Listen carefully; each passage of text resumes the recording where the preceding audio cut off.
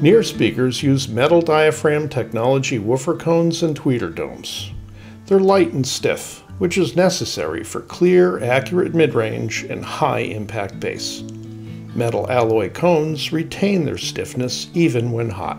Most speakers use plastic cones, which may be okay for indoor speakers, but not for outdoors. The internal temperature of an outdoor speaker in full sunlight can exceed 150 degrees Fahrenheit.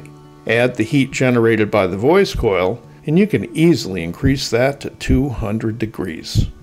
Let's compare a near metal diaphragm cone to a typical plastic cone.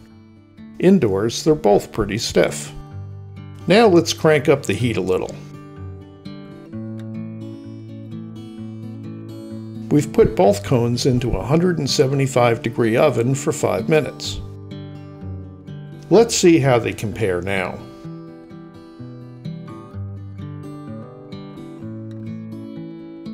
The plastic cone is visibly squishier than it was before. While the near metal cone is still stiff. That's just one more reason why near speakers are better sounding and more durable than other speakers. Thanks for watching.